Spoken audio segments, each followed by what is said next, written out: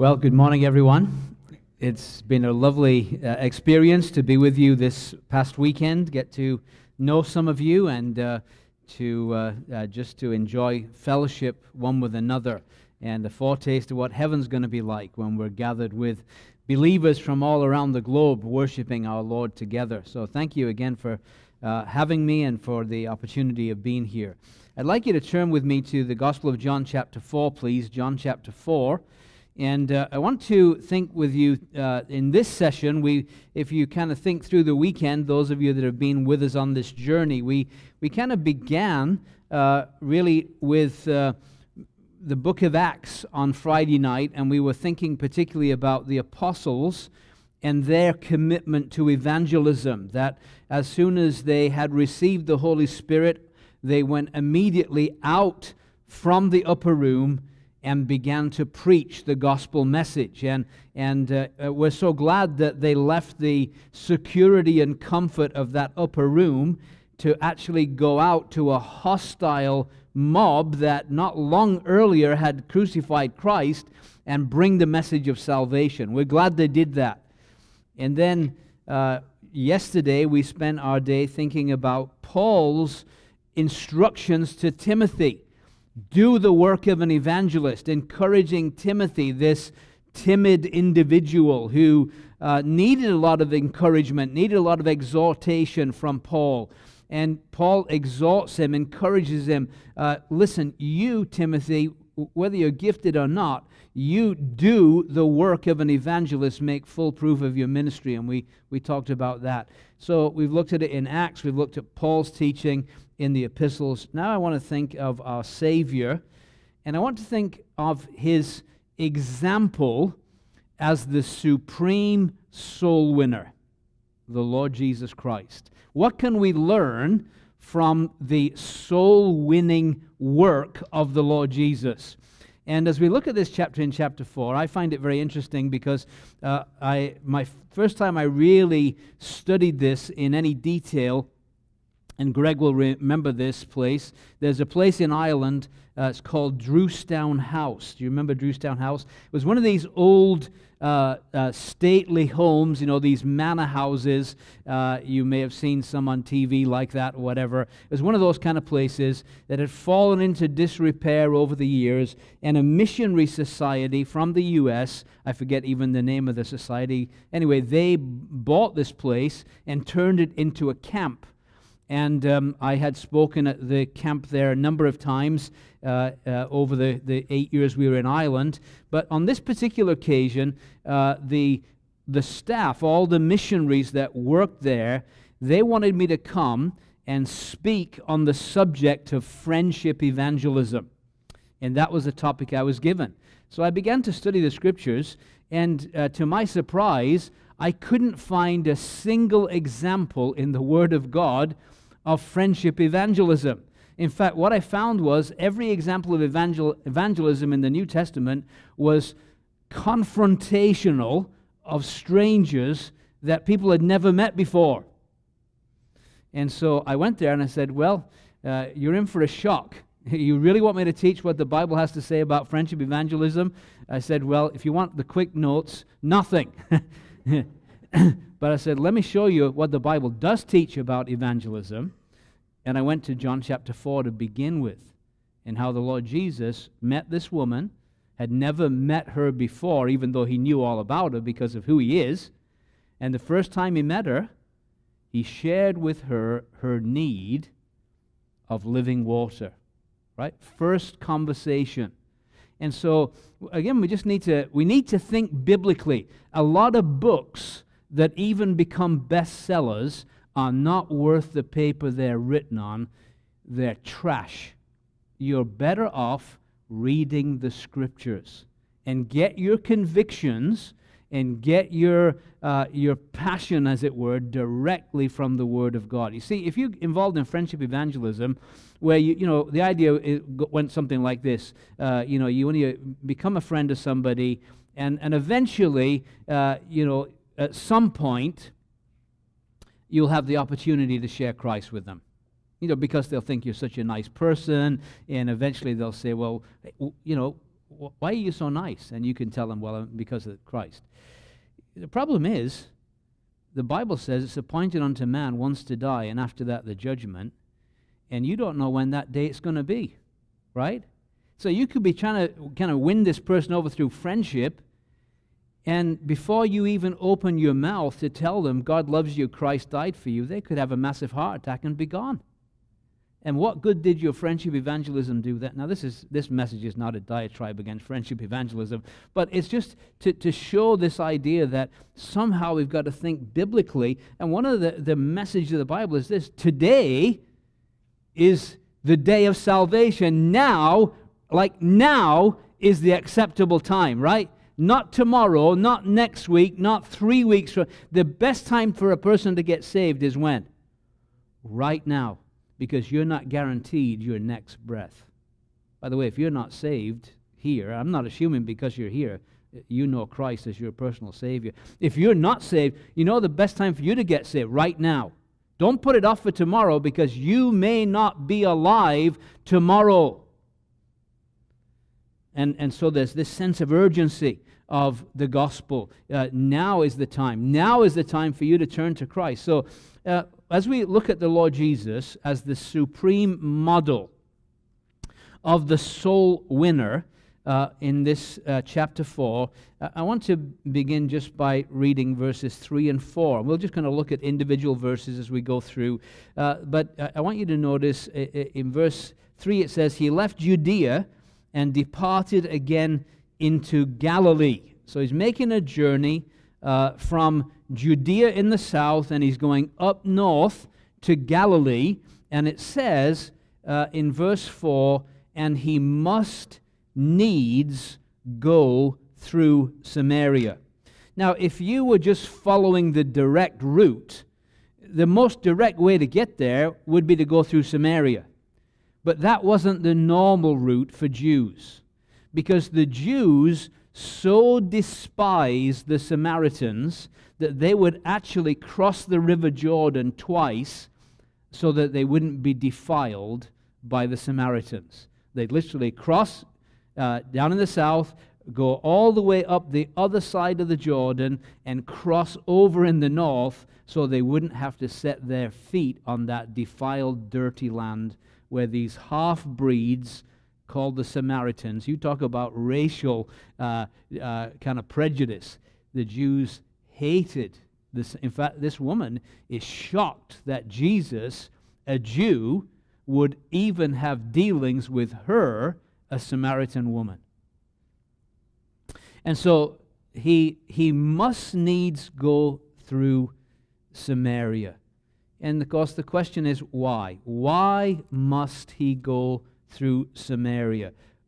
Well, the reason is that he had an appointment with a woman at a well.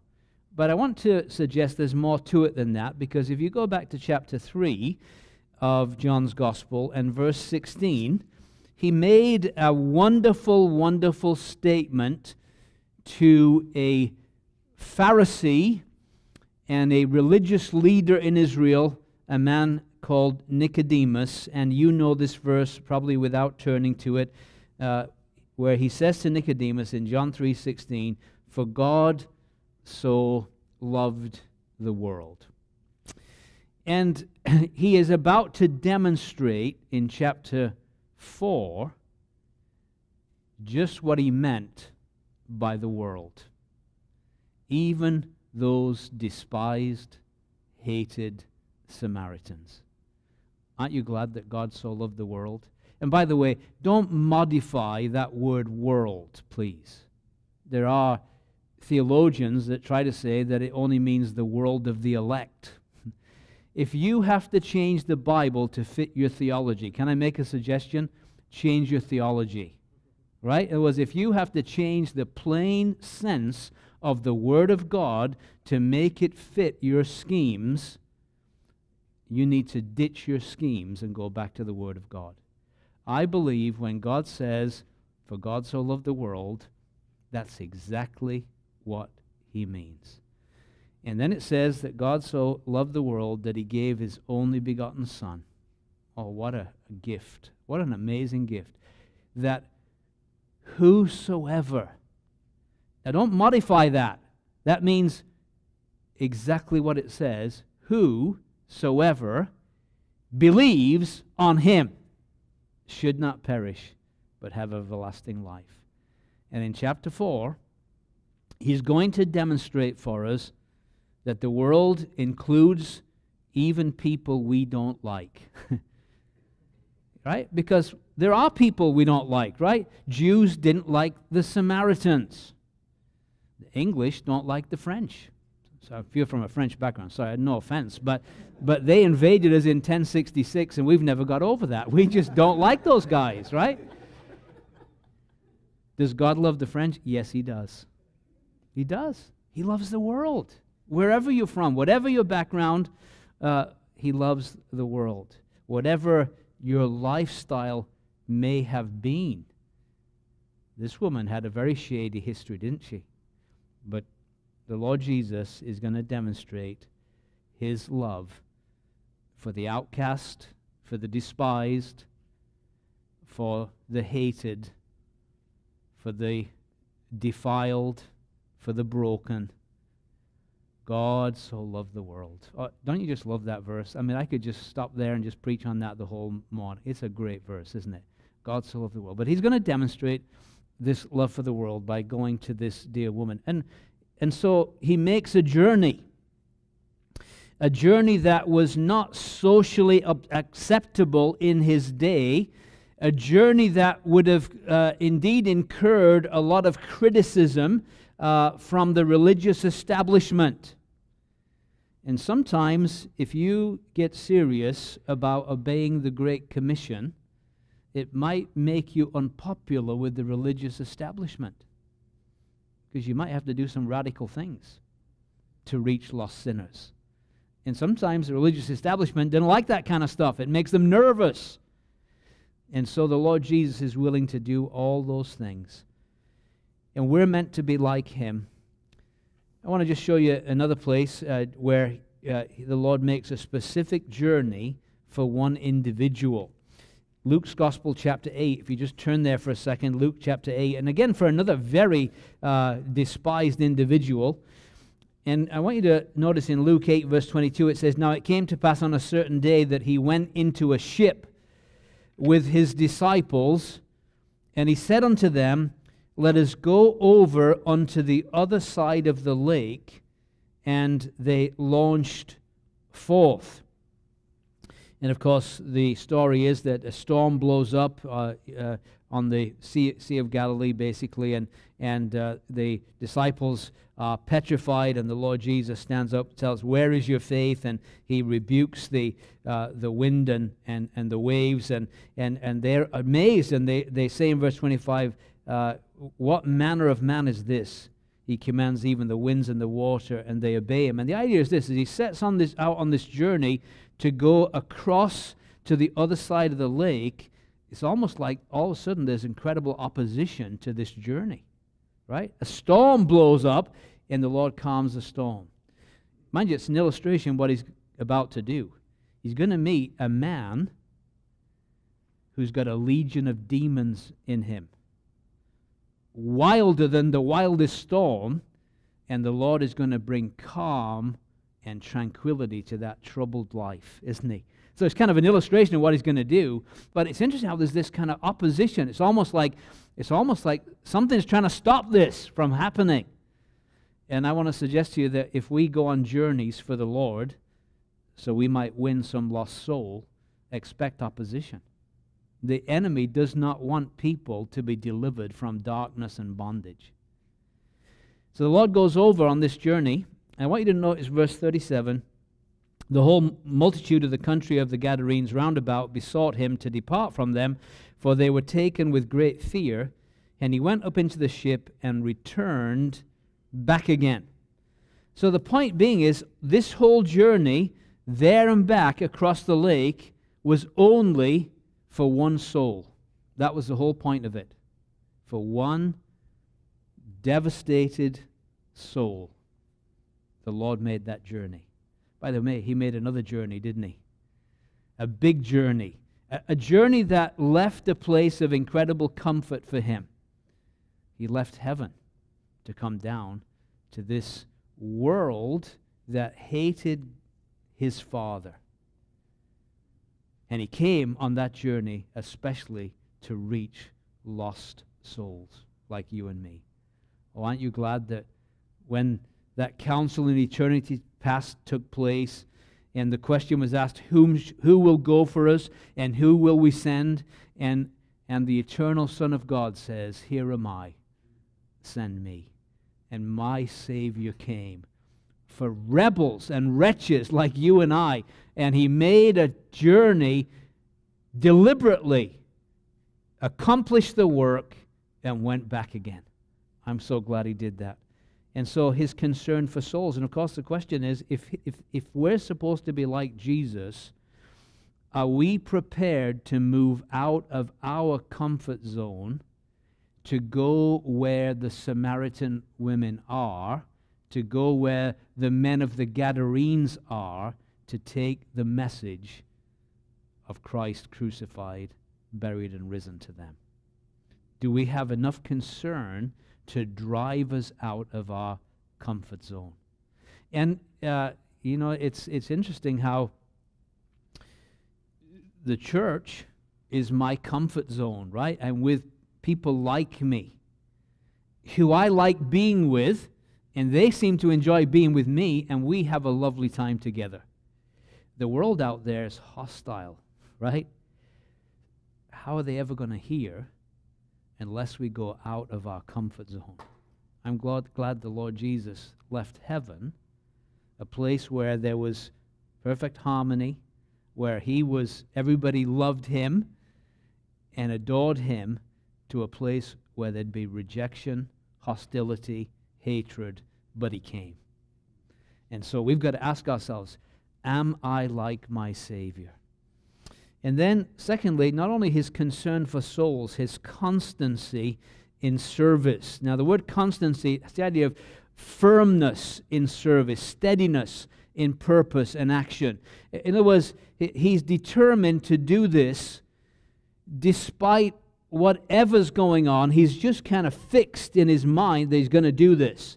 And I want you to notice what I mean by that. In verse 6, if you look in chapter 4, verse 6, it tells us something. Jacob's well was there. Jesus, therefore, being wearied with his journey, sat thus on the well, and it was about the 6th hour. Now we believe that the Bible teaches that the Lord Jesus was fully God 100%. God manifest in the flesh. We also believe that he was fully man 100% apart from sin, right? Sin apart. He had no sin nature. But he was fully human. And we sometimes see passages that reveal something of the humanity of Christ. And here's one of those passages. He's wearied from his journey. The very same passage is going to talk about knowing everything this woman ever did. So we're going to learn about the fact in his deity, he knows everything about this woman, every detail. And yet in his humanity, and again, we've got to be careful. I don't want to just take the book. What does it say about the Lord Jesus? And so he's weary. And the point being this, that not only is he wearied from his journey, he's thirsty, verse 7. It's amazing, isn't it? The person that created all the water that is in the world is thirsty. I find that kind of amazing. The person that is the I am of that burning bush, and the picture is that we have had a wood fire in our house, and the one thing about a wood fire is that it constantly burns up and you need more.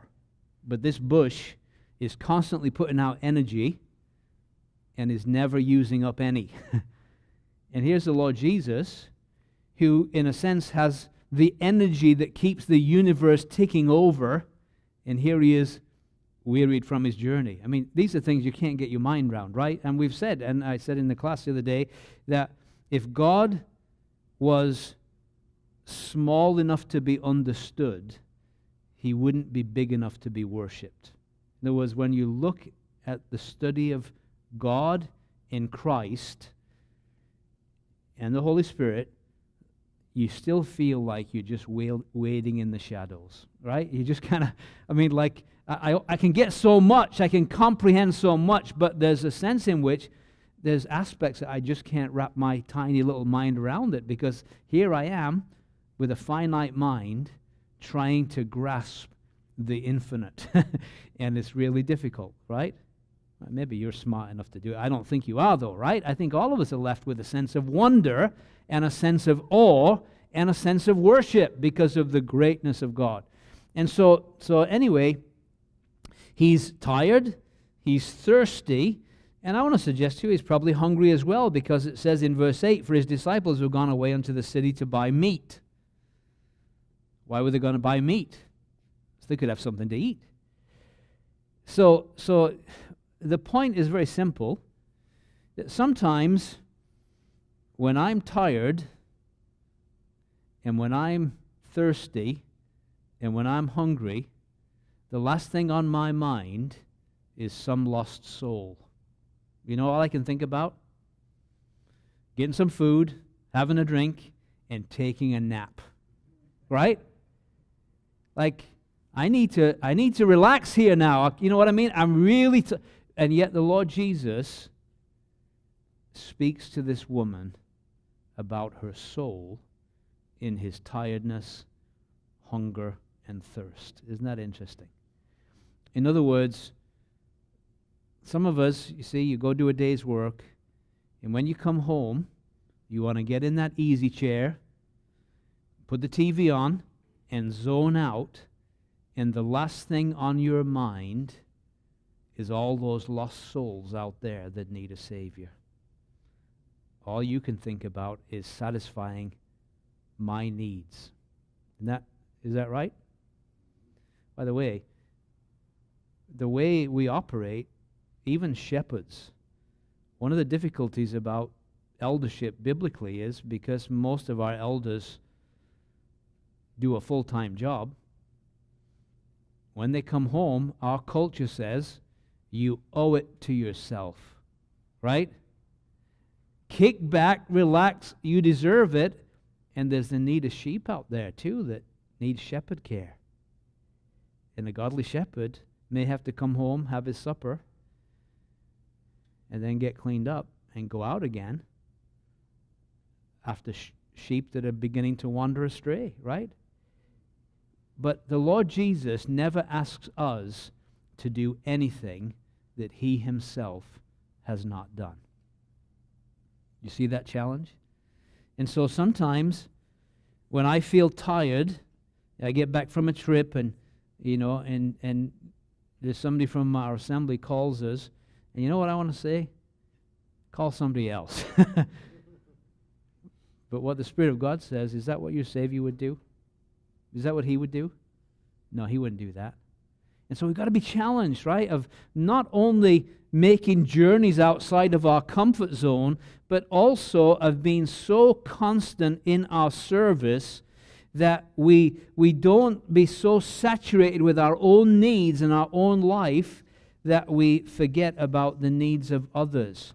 If he was wearied from his journey, this poor woman was wearied because of the effects and ravages of sin in her life. Boy, was she a weary woman.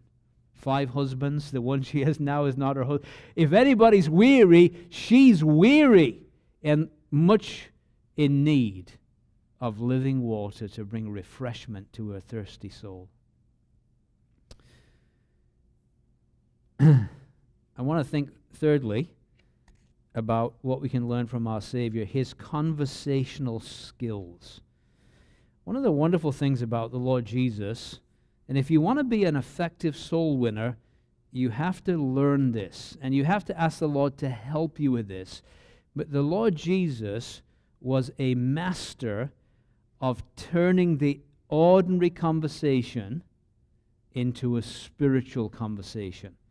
And so this conversation all begins with him asking her in verse 7, there comes a woman of Samaria to draw water. Jesus said to her, give me to drink. And so he begins the conversation at a very basic level. Would you give me a drink, please? And before he's finished, he's talking to her about living waters. He's talking to her about her past history. And he's going to reveal amazing things to her about himself. It's just going to be amazing how he's going to turn this conversation. And we need to pray for that ability. Lord, would you help me like you? And of course, the Lord Jesus promised us that help. He said, if you follow me, I will make you, what? Fishers of men. In other words, how do you become a fisher of men? Follow him, and he'll make you a fisher of men, right? Follow him, he'll show you exactly what to do. So he said, Lord, you show me how to do this. Like, I'm not good at this. Oftentimes, I don't know if you had this experience, oftentimes after you've had a conversation with some unsaved person, you know what you start thinking? You know what I should have said? I should have said this. And afterwards, I've got all kinds of brilliant ideas. But at the time, so often I'm thinking, I don't know what to say, right? But the Lord's helping. We're praying about this. We're asking the Lord to help us. So before coming here, I was in Georgia for 4 weeks. We had a rental house there, and the renters moved out, and we were trying to put Humpty Dumpty back together again, which was a challenge. And it took us all of a month, and we had to get workers in to do different things. So anyway, we got this guy in to do some brickwork. The front steps had sunk somewhat, and they were concrete, but there was a brick section, and that all got bent out of shape. So we got this guy to come, and he said to me, his name was Calvin Blackburn, an African-American gentleman, very pleasant man. And so I said to him, I said, you have a really interesting name. I said, Blackburn is a place in England, in Lancashire, about 70 miles away from where I was born. Did you know that? And the Beatles even mentioned Blackburn in one of their songs. Well, I think, was it 7,000, I don't know, so many thousand holes in Blackburn, Lancashire, or something like that. And he didn't know any of this, so it was interesting. And then I said, you know, your first name is interesting too, Calvin. Do you know what that comes from? They have no idea. And I said, well, there was a French theologian called John Calvin. And he believed that only a set number of people could be saved and go to heaven, and everybody else were going to go to hell whether they wanted to or not. If you weren't one of that set number, you had no hope. But I said, let me tell you this, Calvin, I believe that's nonsense. And I believe that you can go to heaven. Would you like to go to heaven? He said, oh, I think about that all the time. We had the most amazing conversation with Calvin, just by his name. Another guy came. I had to rent, to get pine straw out of the gutters, I had to rent one of these machines that go up in the air. I won't go into all the details, but you're supposed to balance. There's kind of a float this way and this way, kind of a spirit level. Anyway, one of them was broken, so I couldn't get the thing. You had to eyeball it. So I'm up 30 feet in the air. All of a sudden, this alarm goes off, and the machine shuts down. I'm suspended 30 feet in the air, and that's another story for another day. But anyway, just to say that the guy who came to deliver the machine, I was kind of chatting with him and watching him, and he was. I watched him when he reloaded the machine on, and he does all this chaining stuff. And so I said to him, when you do your driving school, do they teach you how to secure the load and do all this work with chains? And he said, no. He said, I grew up with this kind of stuff. I just know how to do it.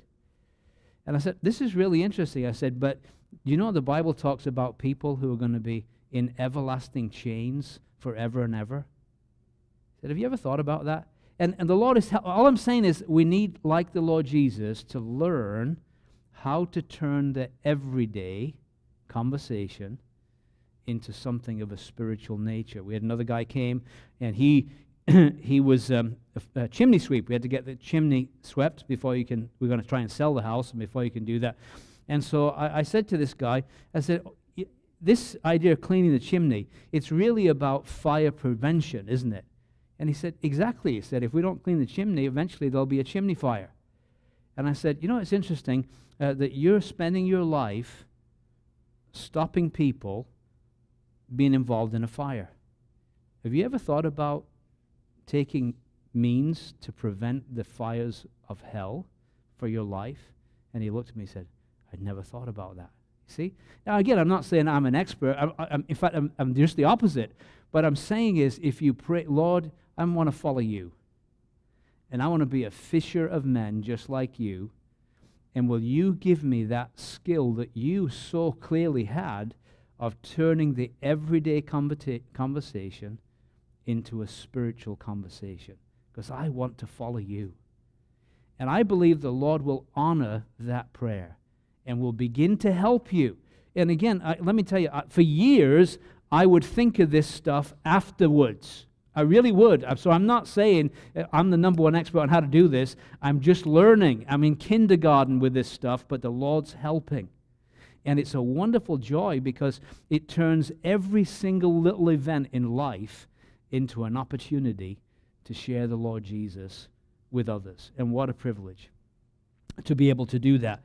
And notice, too, that in this conversation, how the Lord Jesus skillfully changes her perception about who he is.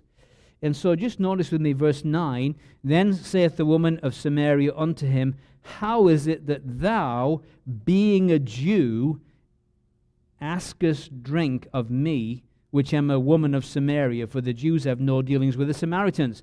So her first perception of the Lord Jesus at a very basic level is, you're a Jew. By the way, that means he looked Jewish, right? He was recognizable as a Jew. He's not a black Christ or any other. He's Jewish. He's not white either. He's not Aryan.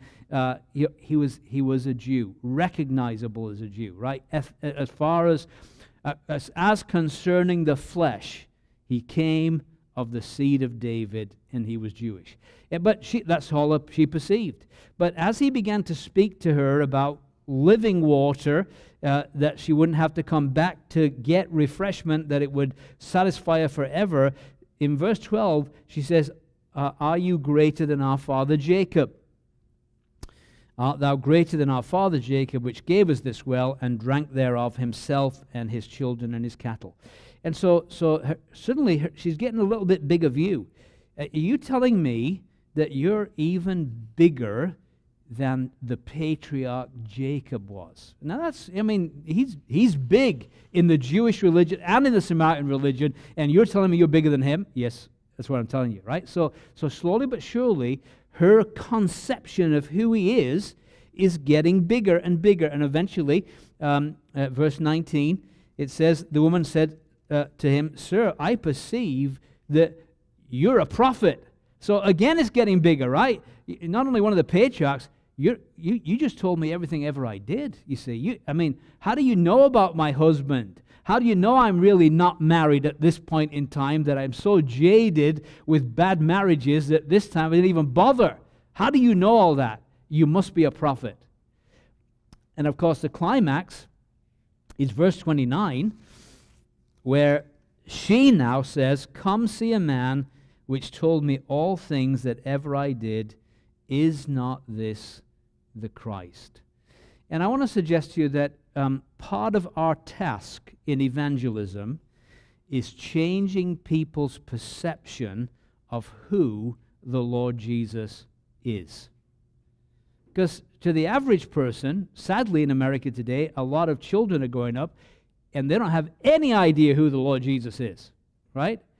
There are a lot of people who have a faulty idea of who the Lord Jesus is, perhaps through cultic influences or false teaching. And so one of our jobs is to point people to the Lord Jesus and to expand their perception of who he is. But in chapter 3, we have the very opposite. What the Lord Jesus is doing is not expanding the perception of who he is, but he's actually changing Nicodemus' perception about who Nicodemus is.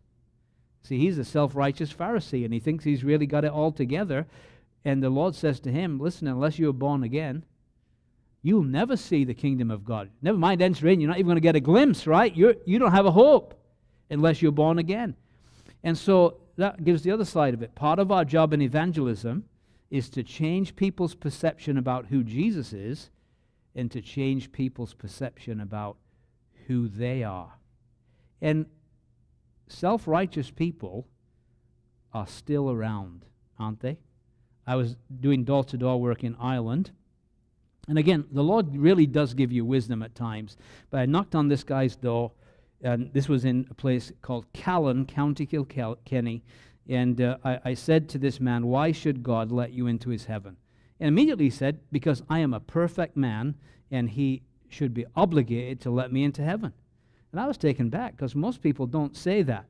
But this guy thought he deserved heaven because he was such a good guy. So immediately I said to him, can I ask you a question, sir? He said, sure. I said, are you married? He said, well, what's that got to do with anything? He said, well, I wanted to ask your wife if she shared your opinion of how perfect you were. He said, I don't want you to meet my wife. And I said, I know why you don't want me to meet your wife, because she knows you better than anybody. And she knows that you're a sinner. There's a great opportunity, you see. And again, the Lord gave wisdom. And so we somehow have got to help people see their lost condition and their need of a Savior. We've got to somehow cut away their self-righteousness so that they'll see their need of the righteous one, the Lord Jesus. And the Lord Jesus is perfect in his conversation skills of changing people's perception of who he is and who they are. And that's our job, and he will help us with that.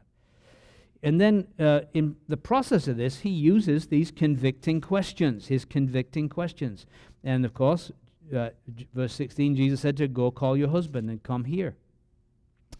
And we're told sometimes today, oh, don't cause offense and be sensitive. And I don't think we need to be obnoxious. I don't want anybody put off because I'm obnoxious in my character or delivery.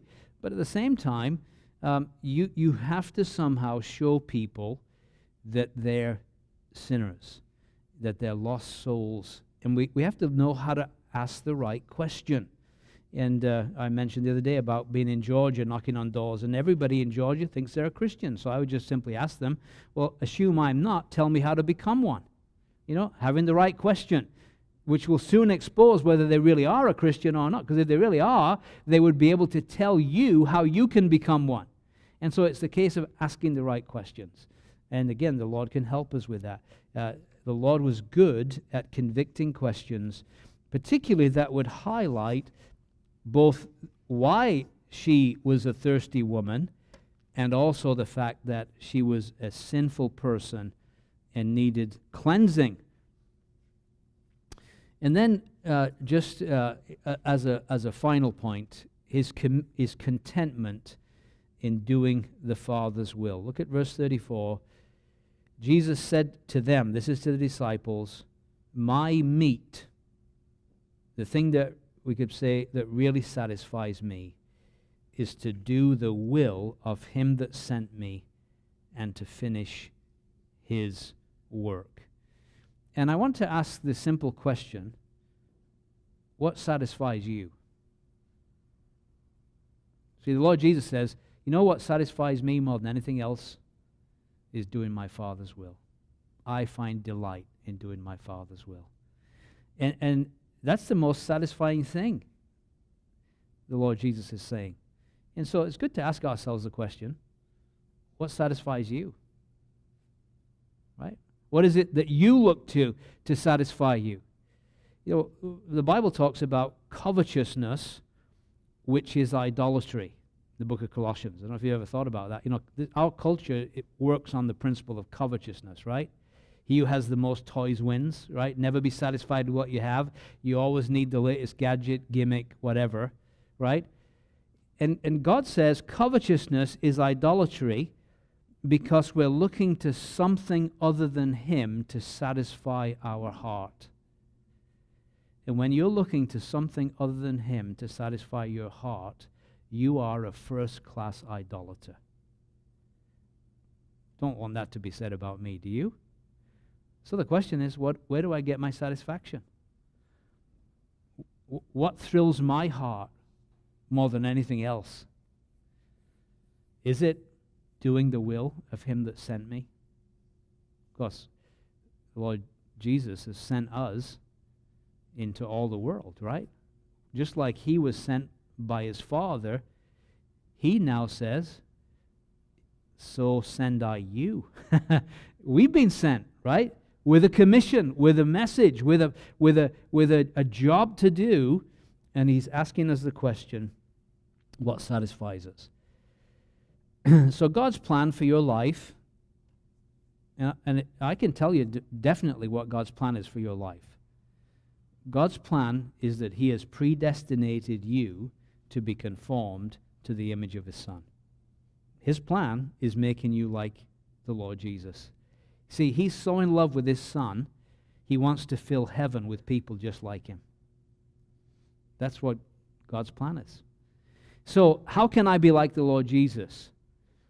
Well, there's lots of different answers to that question. One is, I need to somehow have his character. How can I have his character? Well, the fruit of the Spirit is love, joy, peace, so on. And that's, to me, is a beautiful characterization of our Savior. So I'm supposed to be like him because as I depend on the Holy Spirit, Christ-likeness will be part of my life. If I want to be like the Lord Jesus, I need to have a zeal for the house of God, because the Bible said, zeal for your house has eaten me up. Boy, he was consumed with the house of God. We need to be consumed with the house of God. And then if we want to be like the Lord Jesus, we need to have a concern for souls. A concern for souls that will take us outside of our comfort zone. We need to have a constancy in service, preaching in season or out of season, whether it's convenient or whether it's inconvenient, whether I'm tired, weary, whatever, doesn't matter. I just need to be at my Father's business. Like the Lord Jesus, we need to have good conversational skills. Lord, help me to know how to turn everyday conversations into soul-winning conversations. Help me in asking convicting questions, probing questions that will expose where people are at and that will change their perception of you and change their perception of themselves. And then I need to be content with doing the Father's will. That is what really should light my fire, satisfy me. See, the Father, we were reminded this morning at the Remembrance meeting, is seeking worshipers. The Son is seeking sinners, and he wants to use us in that process. And, you know, when we go and reach people with the gospel, there's more to it than these poor sinners are lost and headed to hell and their life is miserable because the way of the transgressor is hard and sin is miserable. But there's more to it than that. See, the other side of it is this. They were created to bring God pleasure. They were created to glorify him. And right now, they're not fulfilling their rightful purpose. They're not bringing pleasure to God because God is angry with the wicked every day. They're not glorifying him. Their lives are the very opposite. The last thing in their minds is glorifying the Savior. They want to glorify self. So they're misfits. They're not doing that which they were made to do. And so it's not just that we don't want them to go to hell. We want them now to live fulfilling the divine purpose for their lives. To glorify the Lord Jesus and glorify God and to bring him pleasure. And isn't it a wonderful thing to be involved in that? I can't think of anything more precious to be involved in than actually putting the world to right one sinner at a time. In other words, through the gospel, seeing people doing the very thing they were made to do. Glorify him and bring him pleasure. And he wants us involved in that. So our Savior, the Lord Jesus, is the most wonderful example of a soul winner. We didn't spend much time in the Old Testament, but one thing it does say in the Old Testament is this: he that winneth souls is wise. It's the wisest investment of your time you could possibly involve in. May the Lord encourage us all to do the work of an evangelist, to follow our Savior, the Lord Jesus, and He will make us fishers of men. Let's pray. Father, we just would pray for all of us. Many of us would gladly confess that we're pretty poor at this job of sharing the gospel. Many of us have had the experience where we know we should have said something, but we just couldn't think of anything to turn the conversation around to a spiritual conversation. Then afterwards we come up with all kinds of great ideas. Lord, I just ask that you would help us as we would follow closely our Savior, the Lord Jesus, that you would help us to know how to do this, to enhance our skills in turning the everyday into something of eternal purpose. Lord, if there's one here that has never, ever experienced the living water, transforming power of the gospel of the Lord Jesus, that even this morning they might consider how much He loved them, how much He suffered on their behalf on Calvary's tree, so that they should not perish but have everlasting life, and that perhaps even this morning somebody would pass from death to life through believing in the Savior. For those of us that have, Lord, again, help us to be effective in sharing the gospel of the Lord Jesus with a lost world, and we'll give you the glory in our Savior's precious name. Amen.